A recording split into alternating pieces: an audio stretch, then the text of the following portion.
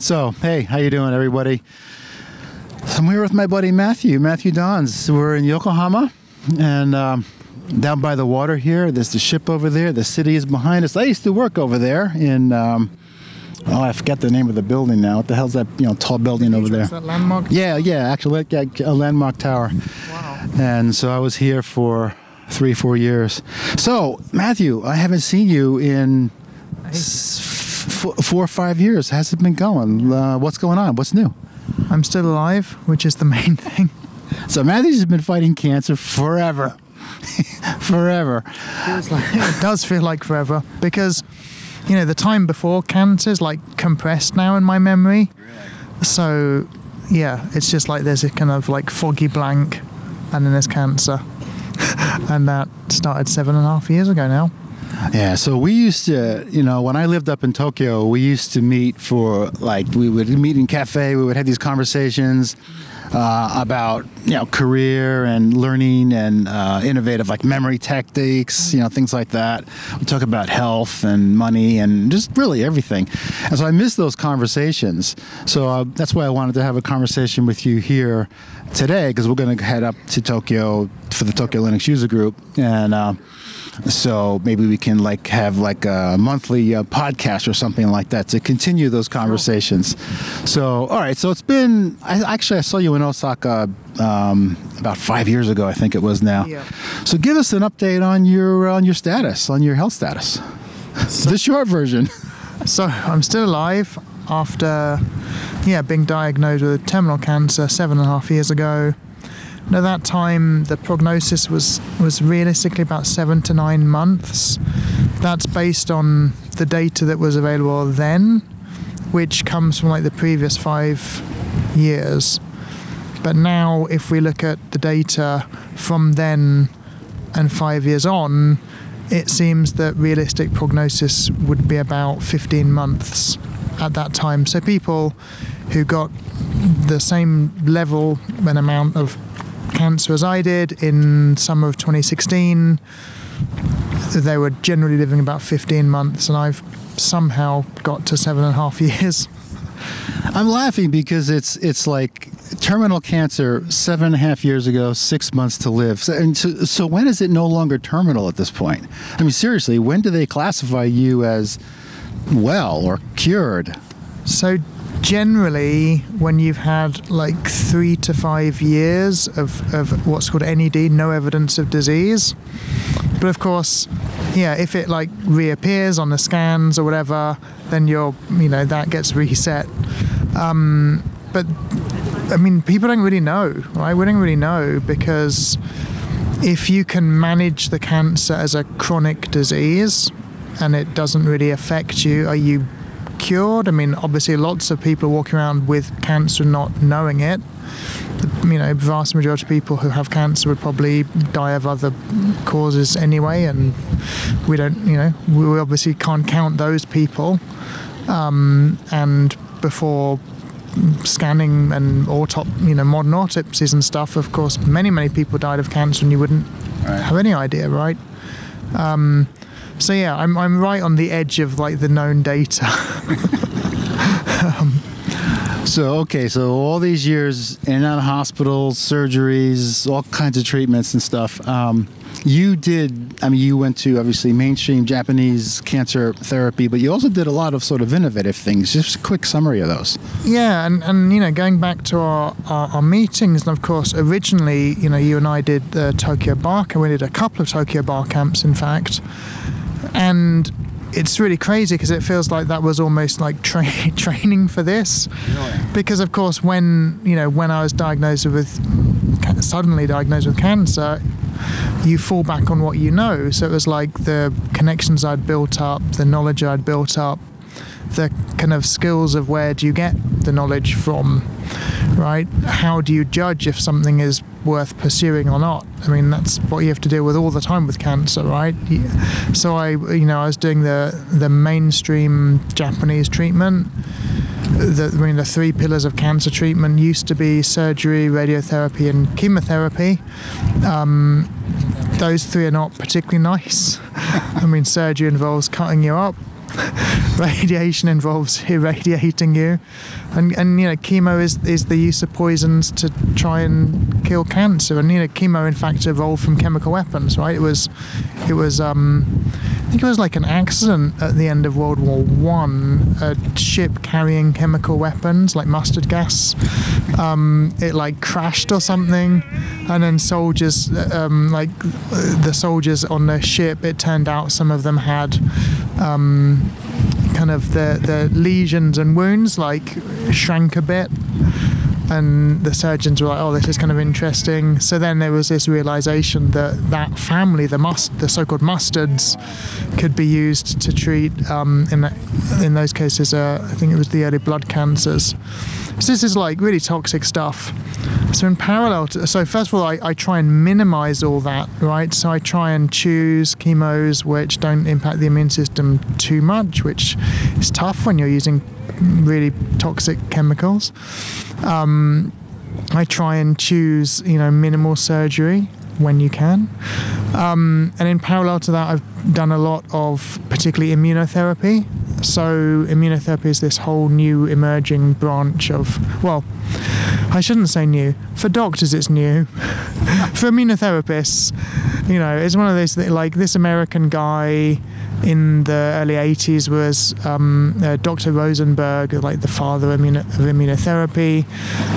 He was doing it and like ridiculed by the medical profession, and all these immunotherapists were sort of doing these experiments or kind of medical case studies with maybe human cells, maybe from the patient or maybe from other like commercial cell lines, and getting kind of remarkable results in a very, very small number of cases. It's very easy to dismiss that as well. It's an outlier. We shouldn't base medical policy on outliers. Over the past sort of now almost 40 years, the thinking is kind of reversing on that.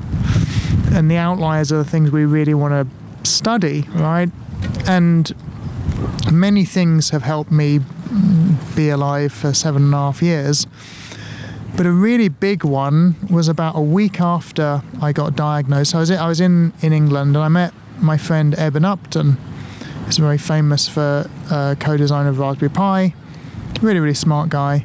Really, really, really off the scale smart. And I was having lunch with him and his wife Liz. And again, Liz is like possibly the cleverest person I've ever met. And Eben told me about the wave, like you can surf this wave of getting the newer treatments that give you a bit longer to live, and then hopefully there's more treatments coming along. He was saying that, in 2016 there were still some surviving people with HIV from the original waves of HIV. Right? Now, of course, you have a lot of patients, and some of them get these new treatments, and a few of those get a good response, and a few of those are then able to get another, maybe a trial a few years later. But basically, you have this kind of population, sadly diminishing population, but that is sort of surfing along this wave of the new treatments. And I thought, that's what I want to do, right? I want to be there, right? So, based particularly on that conversation and a lot of self-study, ironically, one of the things that really saved my life was BitTorrent, because with BitTorrent, I can get the kind of video training that is like for medical students and doctors and surgeons and things. So doing a lot of self-study, a medical textbook is like $60 to $150. Fortunately, we can get them via BitTorrent as well. So based on that study, I've kind of identified four kind of traits that help you have long-term survival, right? So one of them is access to the newest possible treatments. One is get the treatments that cause minimal damage to the immune system. Because one thing that's become clear from the medical research, medical literature, is that all long-term survival is about the immune system. It's not about being able to remove all the cancer, because, it's submicroscopic, right? A surgeon doing surgery can get maybe tumors down to like 3 millimeters, 2 millimeters or something. But, a little cluster of cancer cells, can be a nice healthy tumor a few months later, right? So, yeah, long-term survival comes from the immune system. Get access to the newest treatments. Have as much treatment as you can manage. And that's tough. It's really tough. But then the other big thing is have multiple treatments at the same time. So typically with cancer, you have a treatment and then it's stopped because it's either damaging you too much or it's not getting a response. And then you go on to another one, and then you go on to another one.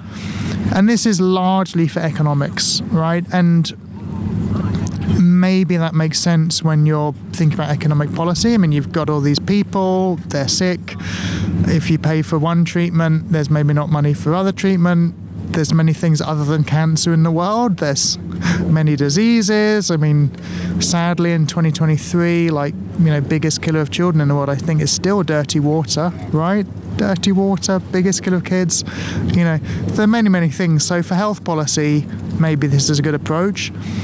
But for a cancer patient wanting to live, it makes much more sense to choose several less damaging treatments, have them at the same time. Because what you're trying to do really is stop the cancer evolving, right? Because when you have a bunch of cells and you try and kill them, a few of them survived by chance, right? A few of them had slightly different genetics, or the cell membranes were slightly thicker, or they were in a slightly more oxygen-rich or oxygen-deprived environment. Survival of the fittest. It's just basic evolution. Really basic evolution, right? We're putting survival pressure on by treating it with various treatments. There's a lot of reproduction because cancer reproduces, so of course you're going to get evolution. There's a lot of mutation, right? Because you often have a high rate of mutation within cancer tumors.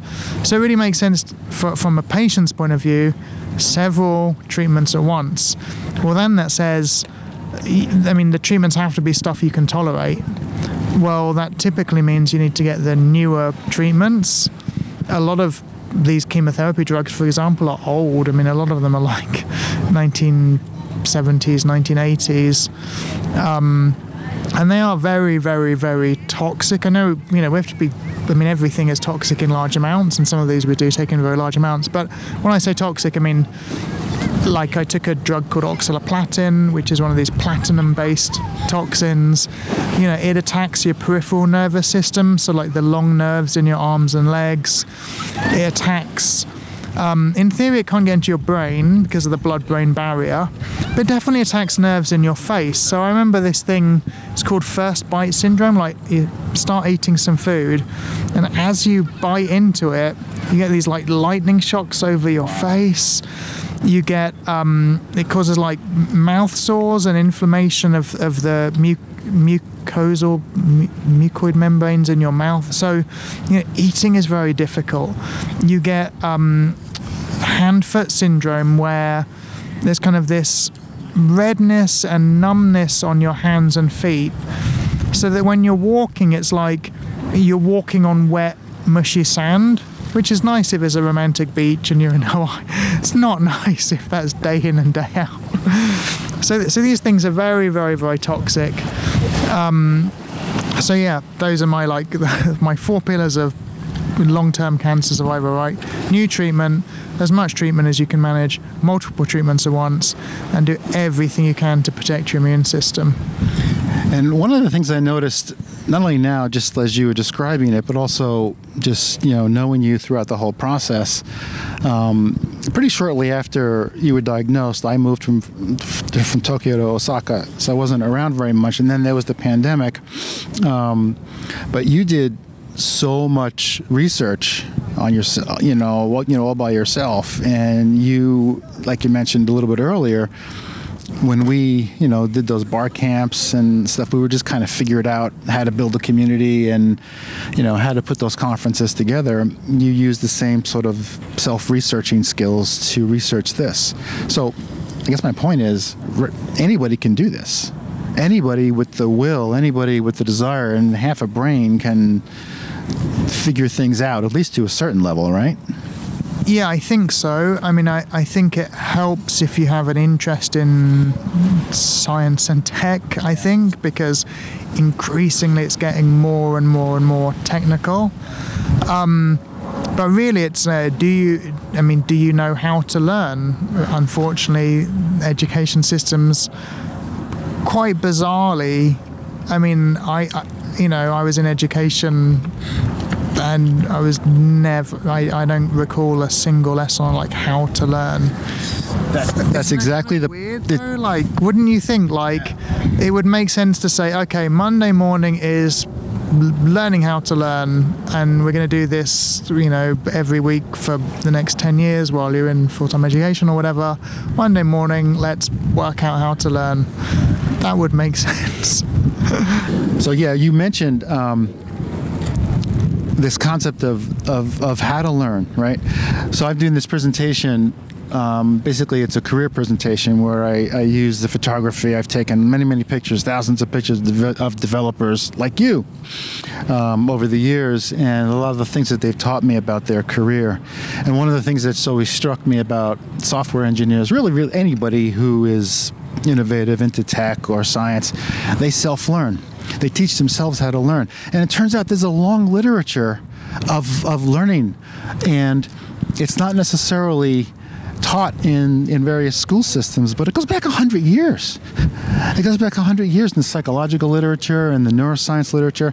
There's a book called Make It Stick, and a lot of it's documented there. The freaking book is this thick, and it has so many really practical examples. And so you did that, and this is what we used to discuss in our little coffees. Yeah, and I think that people in the medical profession are very busy. They have some ongoing training, but when you're dealing with your cancer doctor, your oncologist, I mean, they're dealing with like hundreds of patients, and they might be dealing with quite a few different types of cancer. So we have to become an expert on our situation, and that's not a smooth thing.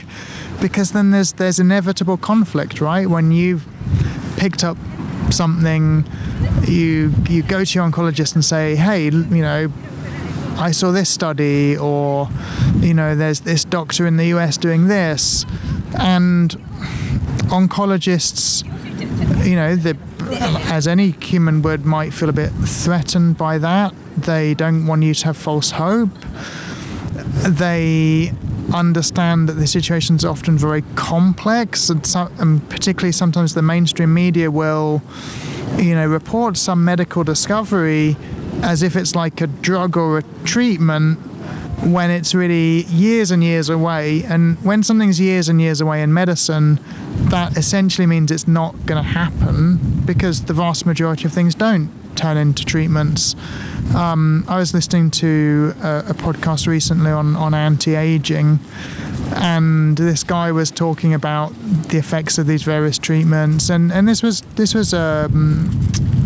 preclinical, so this is like mouse studies, right?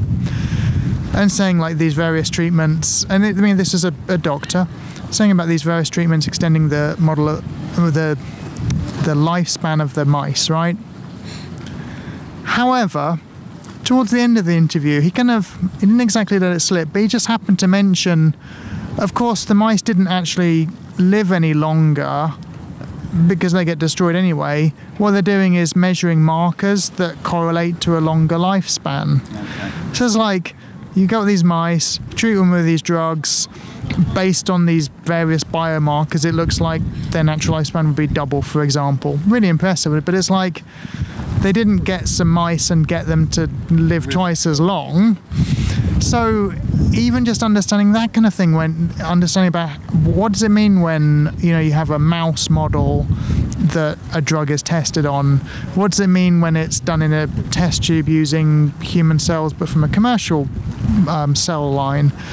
How is that different from using human cells from actual tumor tissue? Like some of the university hospitals have like these big libraries of tumor tissue. So when we kind of are trying to learn about medicine, you have to get down to that kind of detail. Because a lot of it is like we're learning because we need to understand this stuff, but ultimately we need to make decisions, and that's very, very, very tough, right? How do you make decisions where you have incomplete data or conflicting data or information of various qualities, and you're trying to like mash this together in your brain and making a decision? Because decision making is another one of the, you think quite a fundamental skill of humans, but I don't remember much about being taught about decision making. I mean, wasn't something you did at school. No, you just pick it up, right? You just pick it up. or you don't, as you know, as I think many of us have found, right? It's something that you don't pick up, or you have a lot of wrong information in your head, right? We have a lot of wrong models. The problem is that when you have a wrong model, you know, what was it Mark Twain said? It's not what you don't know that hurts you, it's what you know that just ain't so. Right? So like you've got this information coming in, but if you've got this very peculiar model about how the human body works or how reality works or whatever, it kind of gets twisted out of shape, right? So, you know, you might have, well, I mean, cancer is a very weird thing, because with cancer, until it's very late stage, the cancer generally doesn't harm you much. The treatment harms you massively. So psychologically, that's really weird, right? And again, think about that conflict of you go and see the doctor, and the doctor is someone who doesn't make you feel better but makes you feel worse, right? So every time, you know, you might do a chemo treatment where it's every few weeks, and you're seeing the oncologist, you know, every 3 weeks or whatever, and then every time they're giving you a drug that makes you feel really bad, and they're not sure if it works. They're sure it damages the body. They're not sure if it, you know, it seems to work for some people. We're not really sure why. You know, current best practice is, you know, do this drug. So it's a very strange dynamic, right? It's not like, you know, you've got a bad chest infection, you go to the doctor, they say, okay, here's 3 antibiotics, low dose of each one. You'll probably get a response in like a couple of weeks, if not come back, right? You take the medicine, you start to feel better over a few days, and you know, you're good, right? This is very different. It's like you go to the doctor, they say, okay, you're just about well enough to take the treatment today, enjoy your day of drips and then your 2 weeks of pills and then your week off. See you in 3 weeks' time. It's a very, very odd dynamic, a very odd relationship, very strange conversations. So you and I met years ago up in Tokyo when I was at Sun working up in Solaris Project, and you were, I met you I met you on Twitter. You actually pinged me on Twitter, and that's how we met. And, you know, we did the bar camps, went to a lot of communities up in Tokyo, a lot of tech communities. Have you kept up with the various communities in Tokyo in the last few years? You mentioned Raspberry Pi. I noticed you've done a lot with them over the years. I mean, what's your opinion on the communities in Tokyo in terms of the tech community? So, yeah, there's still stuff happening, of course, with COVID. We had like 2 years where there was basically not a lot of in-person stuff. And that's been good and bad. I mean, you know, doing a lot of stuff online has been very good for some people. I mean, people who just can't travel distances or whatever, that's good. There's, I think, you know, we're always living in interesting times, but tech at the moment it's particularly interesting. Tech communities, however, are particularly kind of conflicted at the moment, I think. That, you know, obviously there's cancel culture, there's issues about inclusion, you know, there's issues about, I mean, we've a lot of technology at the moment that could go either way, right? I mean, you know, AI is, of course, like this big phantom hanging over us all the time, right? So there's a lot of very interesting stuff going on. I think I always feel a bit frustrated that we're still not super good at building and maintaining healthy communities. I think that still a lot of stuff has to be done manually, and we have to do it. Like we can never assume, that things are going to be self-sustaining. So I'm a big believer in you actually need to go into the different communities and connect people up. That a lot of human communities in general are very inward looking, right? And that's sad, because all the richness is in the connections, right? All the cool things like connecting up different communities, or different communities going out into the real world and seeing what cool stuff they can do. My main interest, I guess, is education, and I always think, wouldn't it be nice? I think a lot of tech communities are very welcoming to people in education, but that's still very far away from going and meeting the people where they are. I mean, physically meeting the people where they are. If you have a community around a certain type of operating system or certain software, it's just wonderful if you can go out and talk to some educators at schools or universities and say, look, we have this thing, it's free, we will help support it, we think it will be of benefit to university students or kids or educators themselves or whatever. So yeah, my thing is always how can we be more outward focused? How can we actually go and not just welcome people from lots of communities, lots of backgrounds, but actually go and get them, right? Go and make it really easy for them. Because if we don't do this, then everything gets very kind of locked up. It gets very commercial. That's what I've noticed, is the commercial. I mean, I went to a couple of open source conferences in 2017, and it was just, all suits there. Yeah, and of course, so where did the hackers go? Exactly, and of course, the cliche at the moment is with OpenAI, which started off as quite non-commercial and went through quite a 180-degree change, right? So I think, it's always important to be outward looking. I think, Japan has lots of interesting little communities. I take my son Edward to Maker Faire, which we still have in Tokyo. Are they meeting live?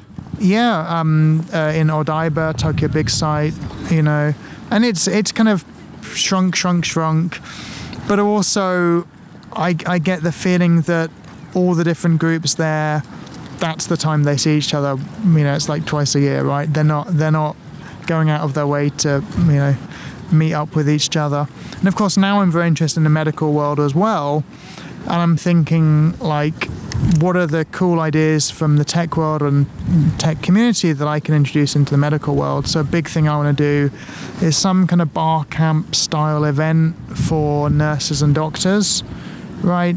Get particularly for the nurses, actually. The nurses have incredible knowledge that the doctors don't have, right? I totally second that. Because the nurses just spend so much time with patients, right? And often the nurses are very, very good at communication and very, very, very good at teaching, because frequently it's down to the nurses to teach the patients. Particularly in cancer, we have to do a lot of what's called self-care. We have to manage the symptoms of the side effects of the medicine in order to be able to take the medicine over longer periods of time. So as the nurses, they have to sit there, when you're in the chemo ward, they're sitting there explaining the 5 different skin creams that you have to do each day to try and stop all this infection caused by the chemo suppressing your immune system or killing off we've got what's it called, a fauna, right? So on your skin you've got all this living stuff, and it's a whole universe on your skin. And it keeps us healthy. Without it, we're dead. Yeah. Unfortunately, chemo tends to wipe a lot of that out, right? The biota, I think it's called, right? The same in our intestines, right? So we are basically bacteria. We are. I always think humans live only for one reason, right? And that's to pass on DNA. the big mistake is thinking it's about passing on our DNA. It's not at all, right? We are an environment for bacteria, right? And it's kind of beautiful and poetic if you think about it, right? So yeah, nurses have that amazing depth of knowledge and those interpersonal skills. And I just think, wouldn't it be so smart for newly qualified doctors to spend a lot of time learning from nurses, right? If I could do events where they could talk in a very kind of free, unstructured way, but then also, how about nurses from different hospitals talking to each other about, what are the little hacks that they've come up with to help themselves or to help patients? What are those daily tasks? Maybe they've modified some of their equipment or some of their clothing or whatever to be more practical in a hospital environment. Maybe they have kind of big daily frustrations that are just not getting up to the management level or the pharmaceutical suppliers, right? Bad design of medical equipment or whatever. So nurses have this incredible knowledge that, I can categorically say it's being underused in the medical system, because I've had 7.5 years of spending a lot of time in hospital, a lot of time talking to nurses. I spent half my 20s in and out of hospitals, but for something else. And the nurses, even back in the U.S., here they're on another level. I think Japanese healthcare system is vastly superior to the United States. But the nurses in the United States, even back then, they were incredible compared to the doctors in the hospitals. Yeah, and a lot of that is just they spend so much time with the patients, right? You might, if you have surgery and spend a couple of weeks in hospital, the nurses are with you all the time, right? Day in, day out, they're with patients. They're talking to people of different ages, different backgrounds. It's easier for them to maybe connect with many patients. I guess you could say nurses are more normal than doctors, right? And obviously with chronic health conditions or very serious health conditions, there's always a lot of context for the patient about financial issues, about family issues, all this kind of stuff. And my sense is that nurses are a lot better at understanding that kind of stuff. If you're hesitating about a certain treatment that would require you being off work for weeks, doctors find that very hard to understand, because it's like, look, this is this surgery has been shown to be massively beneficial in 85% of patients, and you get a very good recovery, and you're hesitating because you need to look after your kids. You need to be in, some of us, like freelance workers, if we don't work, we don't get paid, or nurses kind of understand that a lot better than doctors do, right? It's just basic life. Yeah, absolutely. All right, my friend, this is a beautiful day. I feel like staying at the harbor here and kind of walking around, but we have to go up to Tokyo. And but these are the kind of conversations we used to have in the coffee shops, Yeah. So we used to talk about disease, and we used to talk about learning, particularly learning, and we would spend hours drinking coffee and talking about these things. And now we're separated by Osaka and Tokyo. So let's keep talking every couple of months. Let's get together and see what's new. And it's great to see you looking so good. Well, 7.5 years. Good on the outside, not necessarily good on the inside. That's a whole other story. All right, we'll talk to you soon. Be good, guys. Cheers. Excellent. That's good. Cool.